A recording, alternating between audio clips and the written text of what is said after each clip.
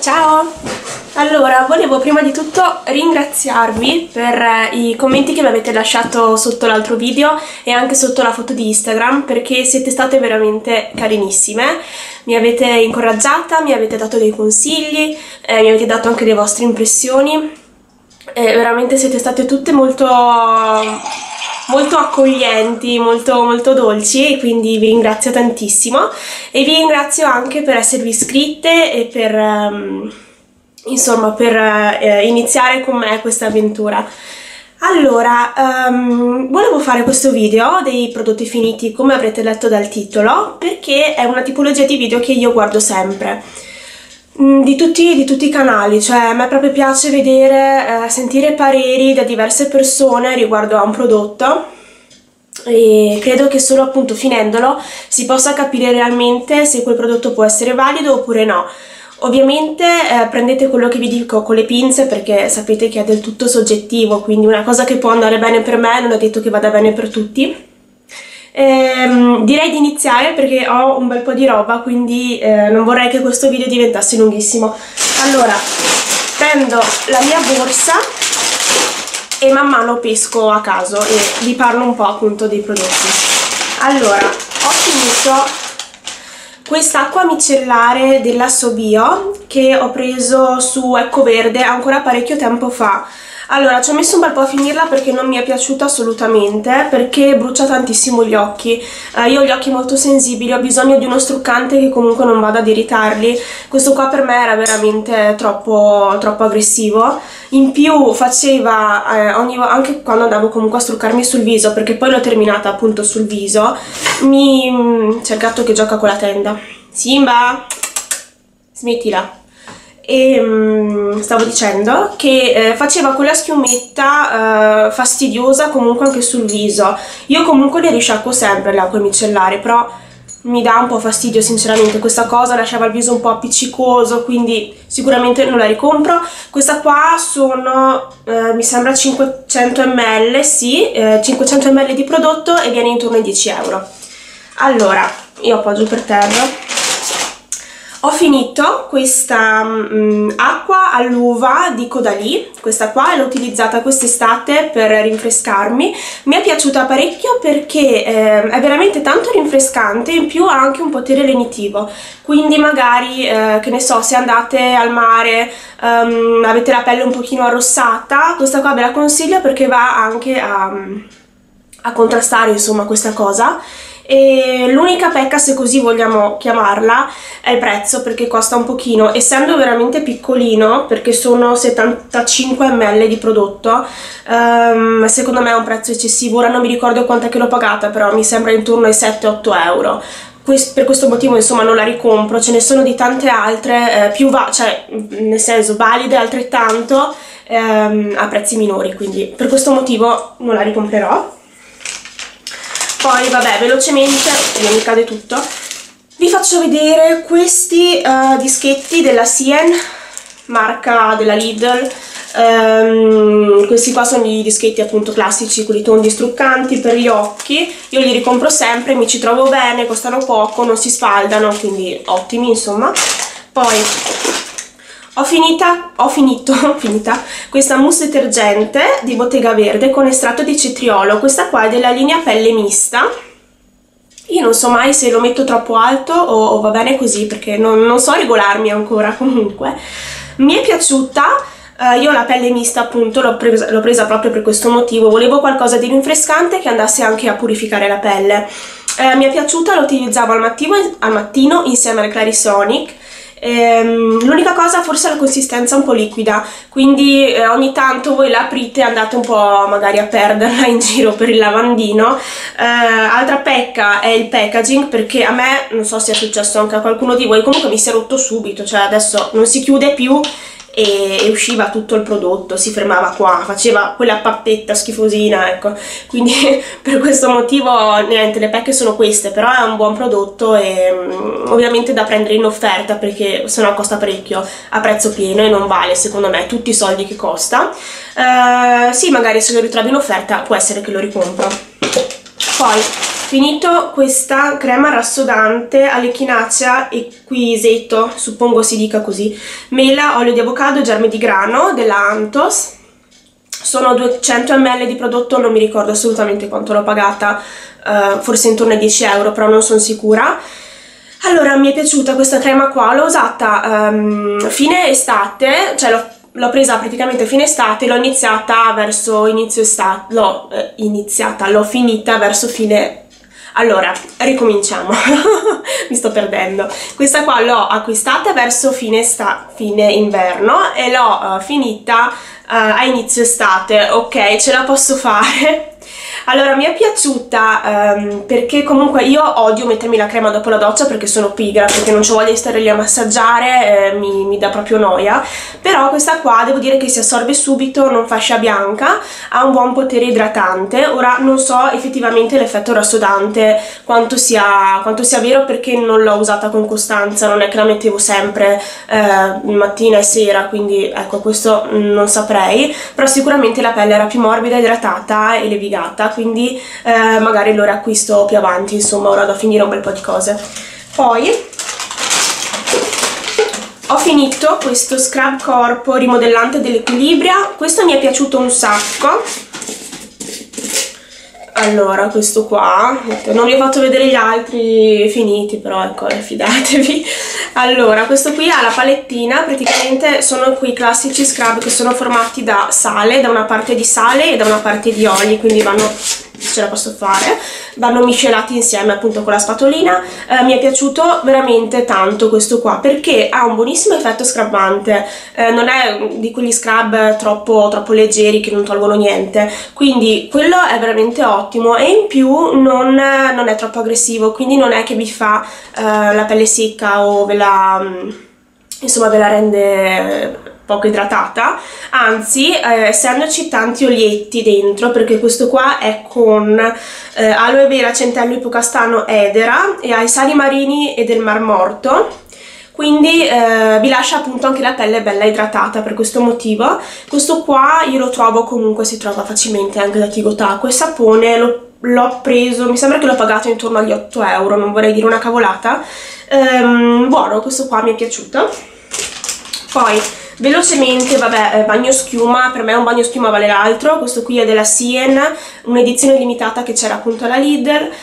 Questi bagno schiuma qua non mi dispiacciono perché costano poco, l'inci non è male, profumo è buono. Questo qua era al cocco e ananas, una cosa, sì, cosa del genere, quindi un po' tropicale, mi è piaciuto. Io ogni tanto li acquisto, ecco, questi qua. Poi finito questo shampoo della Ecos, marca certificata ICEA, stop ai testi animali, garantito da Love, che si trova da Tigotaco, acqua e sapone, poi insomma non so in che altri punti vendita, con estratto biologico di avena. Allora, mi è piaciuto, è molto delicato come prodotto. Io comunque gli shampoo li utilizzo sempre diluiti con l'acqua. È delicato, non mi ha dato irritazioni, non mi ha dato problemi di prurito, mi ha pulito bene comunque i capelli. Il profumo è gradevole, è molto delicato, mi ricordano un po' quei prodotti proprio per i bambini. Unica pecca forse che lascia i capelli un pochino arruffati, cioè dovete per forza mettere il balsamo dopo, quindi lo consiglio per chi magari ha i capelli, io ho i capelli proprio, questi qua sono i miei capelli, sono lisci come spaghetti, è difficile che mi si arruffino. Però se avete magari capelli secchi o già comunque magari ricci, ecco, provatelo. Però boh, secondo me ve li fa un po' più come si dice, più annodati, insomma, da provare. Poi altro shampoo che ho finito, questo qua della Vivi Verde Cop, shampoo delicato, anche questo qua ha ingredienti comunque buoni, non ha dentro schifezze. Questo qua mi è piaciuto, pure questo è delicato effettivamente come dice dalla confezione. Il profumo anche questo delicato, sì, e niente, lava bene, costa poco perché viene intorno ai 2-3 euro. Anche questo qua non costa tanto, sempre 3 euro mi sembra, e comunque sono 500 ml, quindi è anche conveniente come confezione. Magari lo ricompro più avanti, adesso ho un bel po' di roba da finire, però non è male, ecco, come prodotto. Poi finito mini taglia c'è il gatto che fa le sgommate, mini taglia del bagno schiuma della Sensor aloe vera. Questo qua l'ho utilizzato in vacanza, non è male neanche questo qua. Un buon profumo, ora non me lo... Sì, il profumo è proprio di pulito, cioè il classico profumo di pulito proprio. A me piace, buono, comunque delicato. Anche questo non mi ha dato problemi di irritazioni, di prurito alla pelle. Buono, non è male e gli ingredienti dovrebbero essere buoni di questo prodotto qua. Poi, finito questo olio solare al Monoi Tiare. Questo qua dice super abbronzante, ma io assolutamente non uso oli sotto il sole perché comunque ci tengo alla mia pelle. E questo qua lo utilizzo sui capelli, l'ho utilizzato, ora ne ho un'altra boccettina di là.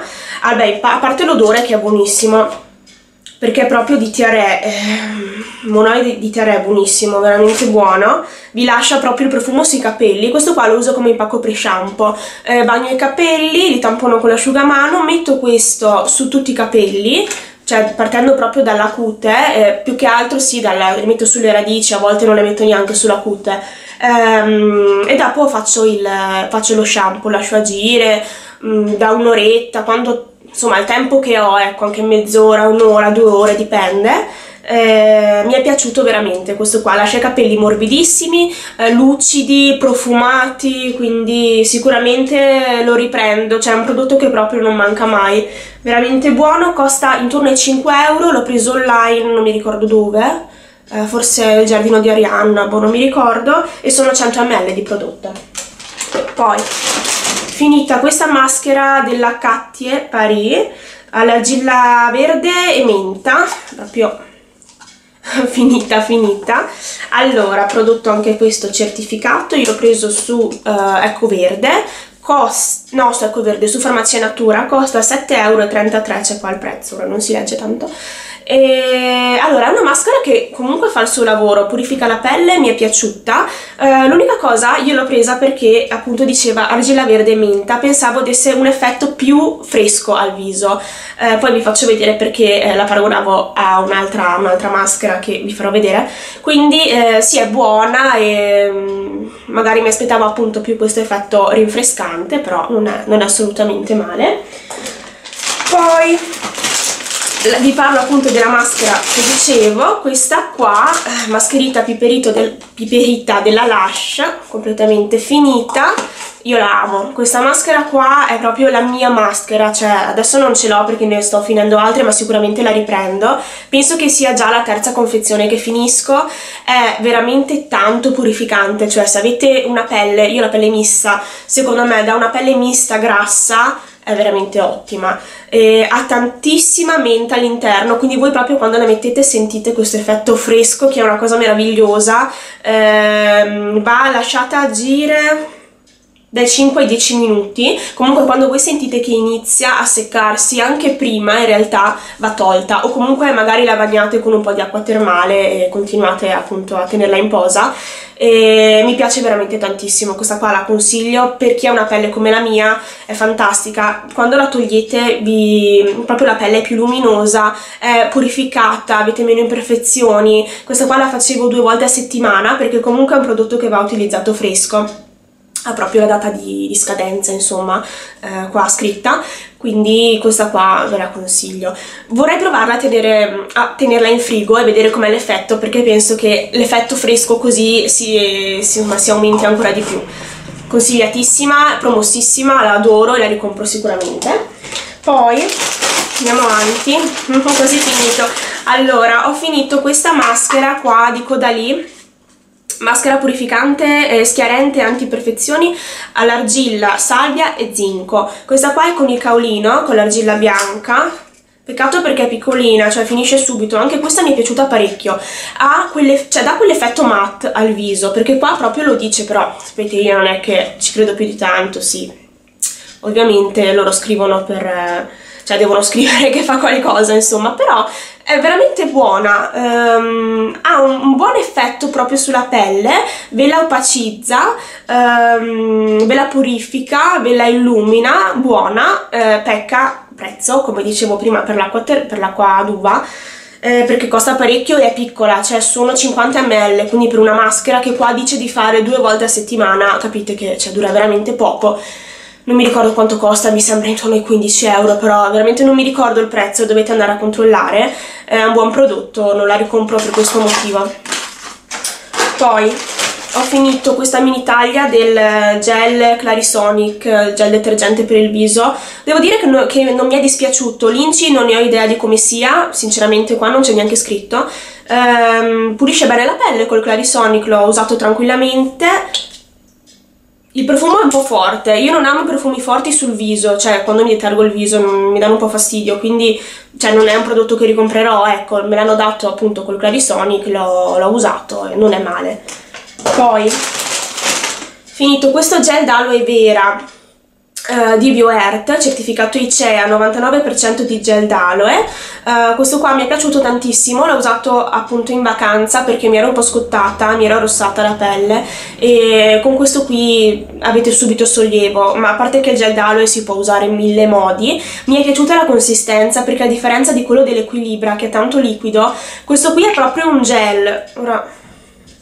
no, è proprio finito, non schiaccio neanche. È proprio un gel, cioè si spalma veramente bene, non è che vi cola in giro e fate macelli. Lo utilizzo dopo la depilazione, c'è chi lo utilizza per i capelli, non ho mai provato, avendo i capelli lisci non saprei neanche cosa farmene, però per i ricci so che tanti lo usano. È lenitivo, è rinfrescante, va benissimo, cioè secondo me è un prodotto da avere, ecco, da avere in bagno per necessità. Ottimo. Poi finito questo gel detergente sfogliante Vivi Verde Cop, allora è sfogliante, sì, insomma ha queste microparticelle, non so di che cosa, boh, però non è che facciano chissà che, è proprio sfogliante, non è scrubbante, è tanto leggero come scrub, per questo motivo io lo utilizzavo sempre la sera, cioè tutti i giorni, non mi ha dato problemi. Profumazione troppo forte, non mi piacciono queste profumazioni della Vivi Verde Cop, ho utilizzato anche il gel detergente classico, la profumazione non mi piace assolutamente, però insomma non è male, costano poco, sono 100 ml, forse 2-3 euro costa, non mi ricordo, io i prezzi non me li ricordo mai, comunque se volete provarlo insomma non è male. Ecco, continuo a ripetere non è male, però così, cioè, la penso così. Allora, ho finito questa maschera viso 5 minuti purificante effetto matte della Geomar. C'erano 2 dosi, l'altra l'ho finita ieri però l'ho buttata, cioè vi faccio vedere questa. Allora, questa qua non è la prima volta che la compro, la compro quando la trovo in offerta da Tigotà a 99 centesimi. Allora, mi è piaciuta quando l'avevo provata tempo fa.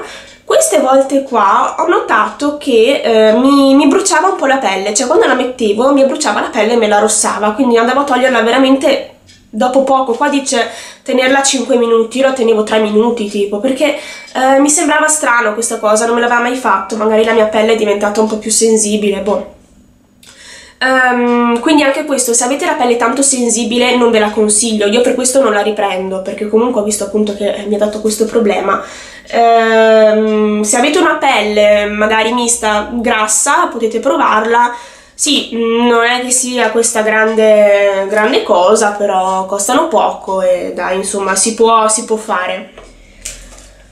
Oddio, ho quasi finito. Allora, vabbè, vi faccio vedere questa mini taglia di Caudalie, che è la crema esfoliante per il viso, e sono 3 ml di prodotto. Questa qua è veramente piccolina, me l'avevano data in omaggio, non mi ricordo dove, però veramente mi è piaciuta un sacco, cioè ci ho riuscito a fare un'applicazione e veramente devo dire che mi è piaciuta perché è una crema molto esfoliante, secondo me, ha un buonissimo potere esfoliante, però comunque ve la lascia morbida la pelle, non ve la va a aggredire, non ve la va ad arrossare.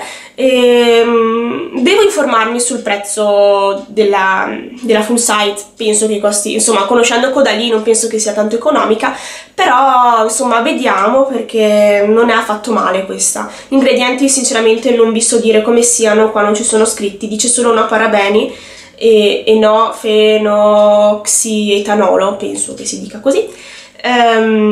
Vediamo insomma, comunque non è male. Poi ultima cosa, saponette dei provenzali, vi lascio questa giusto per farvi vedere la linea, però io ne prendo sempre di vari mi si sta anche spaccando, di varie profumazioni.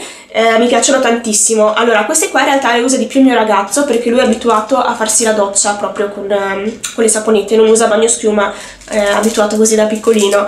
Questa qua è quella vaniglia e cannella, saponetta vegetale extra fina profumata, 100% biodegradabile, prodotto vegetale, quindi l'INCI è ottimo. Provenzale è una marca che mi piace. Queste saponette qua sono veramente valide, approfittatene se le trovate in offerta, perché comunque sono convenienti, sono 100 grammi, non mi ricordo il prezzo, 1 euro, 1,50 euro credo. E sicuramente insomma noi le prendiamo sempre queste qua da tenere lì sul lavandino per le mani, lui si fa la doccia, quindi buone queste qua. Basta, io ho finito, come potete vedere è tutto vuoto, ora posso buttare via un po' di roba. Io vi ringrazio per aver guardato questo video, spero di esservi stata utile in qualche modo, comunque di avervi tenuto un po' di compagnia. Ci vediamo nel prossimo video e un bacione, ciao!